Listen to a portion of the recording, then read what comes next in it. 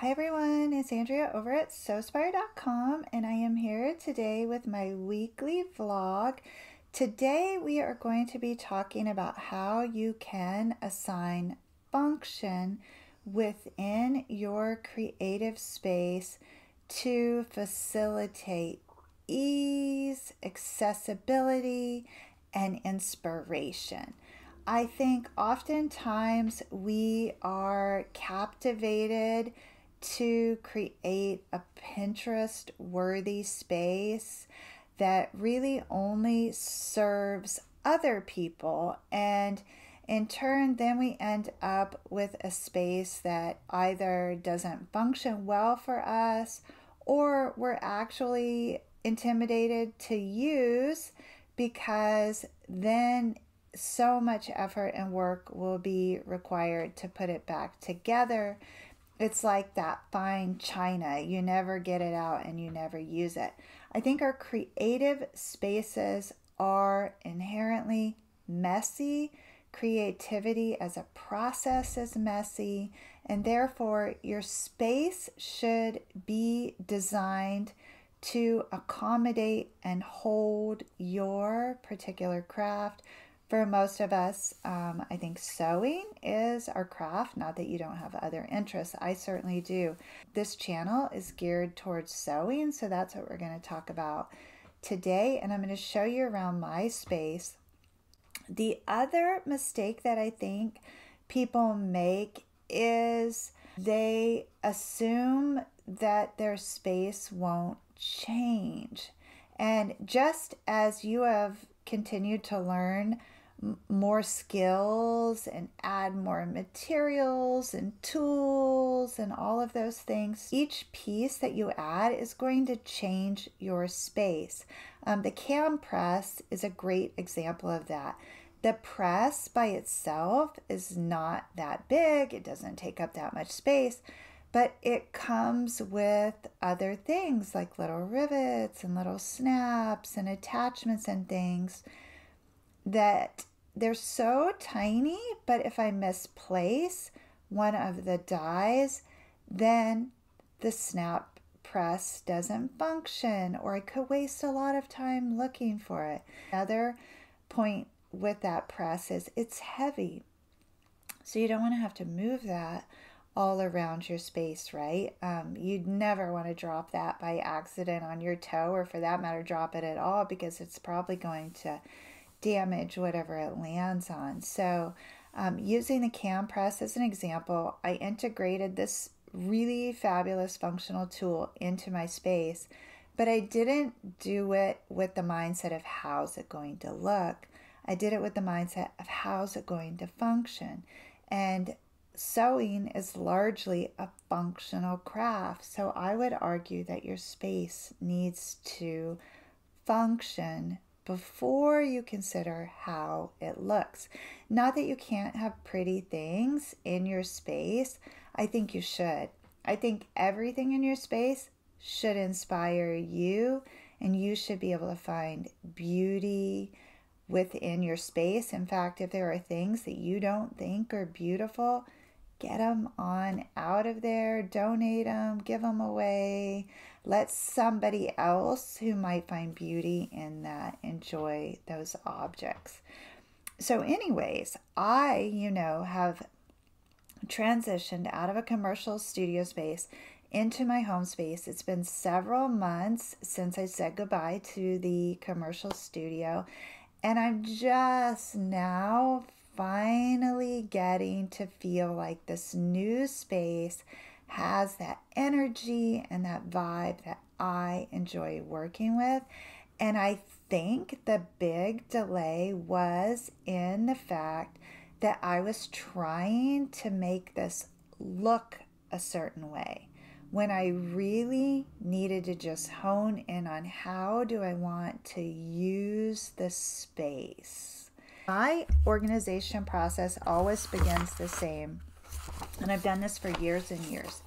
I use graph paper, and I typically will try to create like a floor plan, a sketch of what I want the space to look like. And so the other night I was doing this for this very space, and I'm just ripping off page after page, throwing away, and I'm getting so frustrated. It is not a space limitation. It's not a furniture or fixture limitation. I literally have everything I could possibly need to create an amazing space. Why can I not make this space amazing? Then it occurred to me, go ahead and cut out each little piece of furniture. It doesn't have to be perfect. Just label it and then try to make it kind of size proportionate to the other pieces, right? And then use your graph paper to label the important parts of the room, like the windows or the doors, the things that you don't necessarily want obstructed. So believe it or not, all of these little pieces are in this space, and they're actually not that little. Like, they're pretty major pieces of furniture, and they are pieces that I've collected over the years, right? So again, that's where I think the hang up is. Unless you're starting completely from scratch and you can order white everything and you can only bring in the things that you're absolutely going to use, right? Which nobody starts like that. Who in the world would fill up a space and not even, and be new to sewing, right? The only instance might be like if you suffered some kind of catastrophe, right? Like a flood or a fire, and you actually had a lot of experience in your craft and you were truly designing it from scratch. That would be a totally different scenario. But most of us start bit by bit, and therefore our stuff is kind of a hodgepodge, a collection, right? That we've amassed over the years, and most of us don't have the money to completely replace that.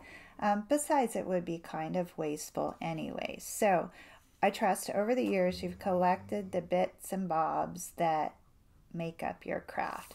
So if you are looking to reorganize or add more function to your sewing space, begin by assigning each little piece of furniture a cutout, and then take your graph paper and mark your windows and your doors, or like if you happen to be in a basement or something, you have some kind of pillar, mark those limitations, right? So you know where your walls are, and then really define, what do I need this piece of furniture to do for me? Like, for example, I have a large cutting table, which I labeled here, big top. This is a really great, like 6 foot by 4.5 foot tabletop that I got at IKEA a decade ago. I've painted it, I've decoupaged it, I've done all kinds of fun stuff to it. It started on table legs by itself, and then it made its way to rolling cart for a couple years, and then it finally has made its way on top of another desk that I have. But this is the table that I love to sew at. It's big enough I can cut out patterns on it. I can really spread out. There's plenty of room on it for whatever I have going on. So this is an important piece that I'm not willing to sacrifice. And so I know this big top, what I needed to do for me is have space. I needed to offer me space. So I don't want to clutter it up too much. I also know I need it to offer me a lot of stability. So I have this desk that has bookshelves under it. And so that, I've decided over the years, is the best support system for that big top. So I would stack the two of them together, and I know for sure my sewing machine is going to be on there. My cutting mats are going to be on there no matter what. Like, there's not a better place for them for me, because I merged really two spaces. I was bringing lots of furniture into this one space. And so I contemplated for a little bit, maybe I have too much furniture in here, but I couldn't pick what I would take out and where I would even put it when I took it out of the space. So that's when it occurred to me, I have so much vertical space. This room has like 12-foot ceilings in it. I thought, why don't I consider stacking the furniture to add even more function? And there were a couple places where I was able to do that. And the blue desk with the big top, I then took another smaller white tabletop that I have, which was just like designed to be like a computer desk. And I took the bookcases, the white bookcases, and I stacked those on top of the big top and then put the white tabletop on that. So now I have this regular computer desk has turned into a hutch on my big space. And I was able to, on that top shelf, put my giant roll of Annie's Soft and Stable. And this pleased me so much from a function perspective, because I didn't want that Soft and Stable to end up with a bunch of dog hair on it. And it's such a huge bolt that when it was standing just upright on the floor, usually just be Soft and Stable with a whole bunch of dog hair on it. So now I have that up safe and out of the way.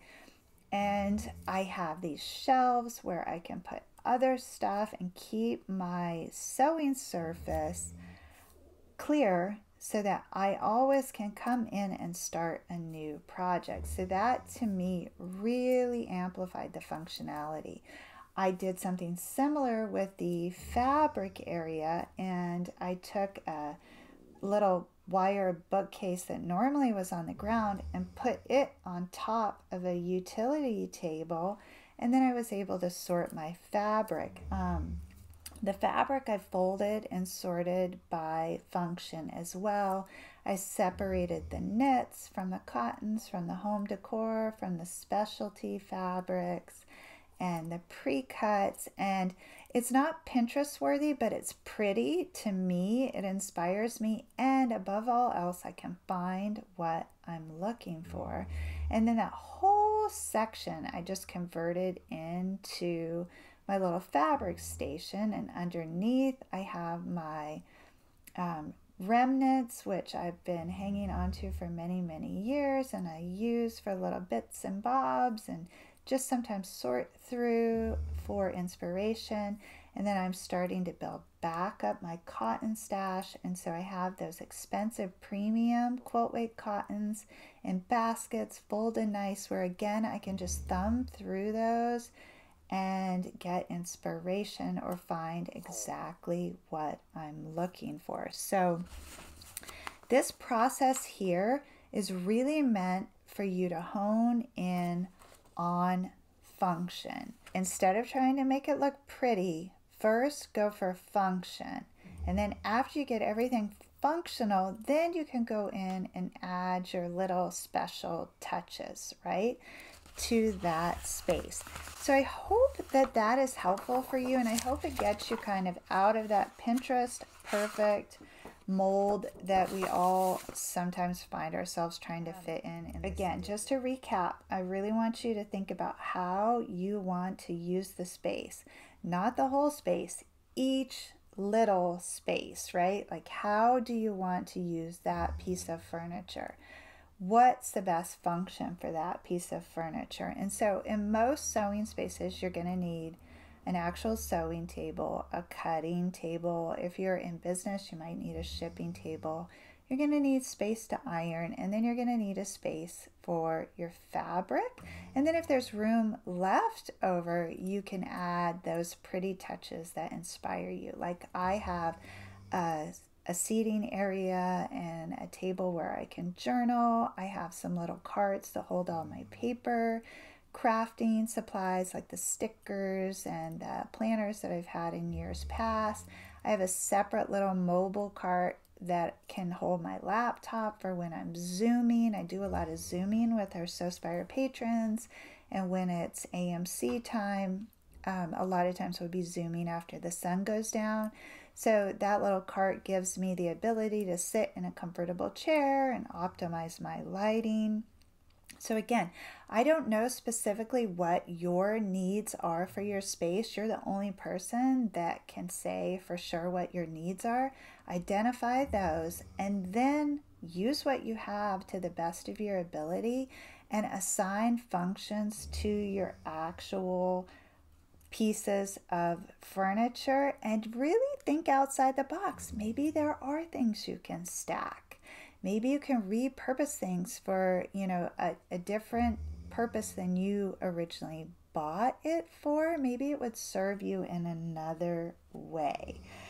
So I hope that you find that interesting. I'd love to know your thoughts on stacking furniture and maximizing the potential. So drop that in the comments. And then before I announce the winners for our weekly drawing for the 6 Sewspire PDF tutorials, I want to give you a little peek at the City Slicker 2 and show you how that's coming along. I'm so pleased with that.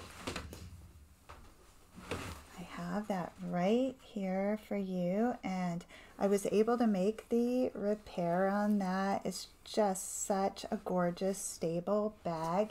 If you haven't had a chance yet to watch the tutorial on Tuesday, it was definitely a challenge to work with all of these layers of interfacing, but it certainly resulted in an absolutely gorgeous exterior. This Tuesday we're going to be crafting the interior of that, so I hope you can join me. And then before we say goodbye, I want to thank everybody for voting in that Facebook poll that I posted. It does seem as if you would prefer I focus on bags and home decor for 2022, so I'm going to move forward with that and plan out 12 awesome projects for you that are within the scope of bags and accessories and home decor projects. As soon as I finalize those project details, I'm going to be publishing a schedule for the year, so I hope that helps you plan.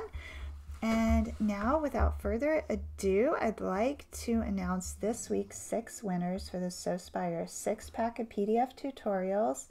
I have an Etsy pattern shop, and for my newer designs, I am producing PDFs for those. I will produce a PDF for everything we make in 2022 as well. And so to celebrate our 6 years of Sewspire, I am giving away 6 PDFs to 6 lucky people every Friday in 2021. And I draw those winners from our Facebook group page members. So if you're not yet a member of the Facebook group page, I'll put the link down in the notes and you can go ahead and join that, and then tune in on Fridays to see if you're amongst the lucky winners.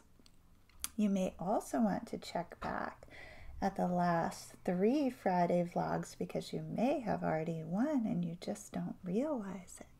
So this week's winners are Penny Dyer, Janice Swartz, Tiffany Hillman, Shelley Gades, Annette Gentry, and Cindy Smetters. Congratulations, ladies. Check the notes of this video. You will find a link to my Etsy pattern shop. You're welcome to pick out 6 of your favorite PDFs, and then please Facebook message me so that I know it's you, and let me know the 6 PDFs you would like and your email address, and I will deliver those to you just as soon as I see your message. I want to thank everybody for joining me. I love spending this time with you, especially those of you that show up early during the first play and chat with me in the chat box. I will be back Tuesday, as mentioned, and we're going to sew the interior of the City Slicker 2. So until then, please know the creative genius in me will be celebrating the creative genius in you. I hope you all have a beautiful weekend. Thank you so much for joining me.